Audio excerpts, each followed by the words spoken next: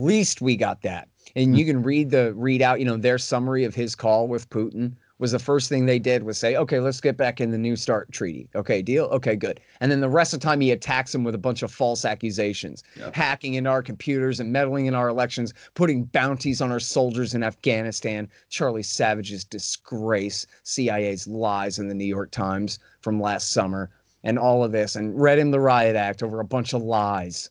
Which, who knows if Biden even has a clue of how dishonest all of this stuff is at this point. He read it, and he read Charlie Savage in the Times and believed it like every other idiot who believed it, I guess. And at the time, you said that was to justify staying in Afghanistan, right? Clearly it was. They brought it up in November of 2019 in order to stop the deal from being signed then. And then 2 days before they were going to sign the deal last February, they brought it up again and tried to force the issue into Trump's daily brief and all of this in order to say, oh, Trump had a reason to scotch the deal, but he ignored it and did it anyway. And then luckily his staff kept it out of the PDB so he wouldn't have to go through that bullshit. They went ahead and signed the treaty anyway. And then in the summer, just 2 weeks or a week after Trump leaked, and why would he do this? He's so stupid. He puts out his trial balloon. Maybe I'll go ahead and pull the troops out now, out of Afghanistan, instead of waiting until next May.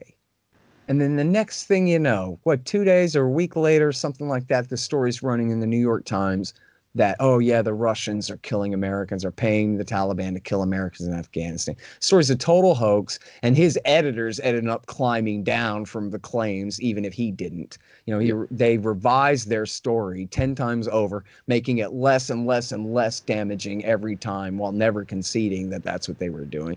And too late.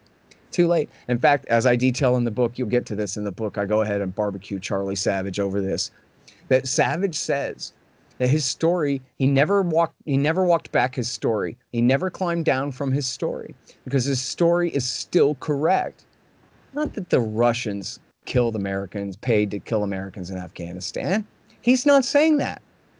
All he's saying is there's a CIA report that says that it might have happened. A CIA report that their own analysts only gave it medium confidence. And by the way, the military and the National Security Agency gave it no confidence whatsoever and refused to agree with it at all. And even the CIA themselves only gave it medium confidence, which means, could have been, but I don't know. Can't prove it, can't disprove it, but I heard it somewhere. Means nothing. Means, geez, boss, we ought to keep this in mind for the future, maybe, right? But Savage says, no.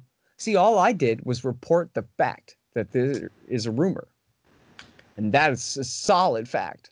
And so it ran at the top of the fold, the front page of the most important newspaper in America, Russians paying Taliban to bounties to kill Americans. And doesn't matter that every Democrat believed it, that everyone on TV repeated it as though it's true, as though the Times had confirmed that this had happened at all. Nope. And he takes no responsibility for anyone else's misinterpretation either. His story is absolutely sound. He can report the fact to you. There's a rumor going around.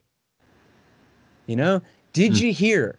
I mean, I don't know that Jimmy and Sally are, cheating on, Susie and Billy, but I can report to you the fact that I heard that somewhere.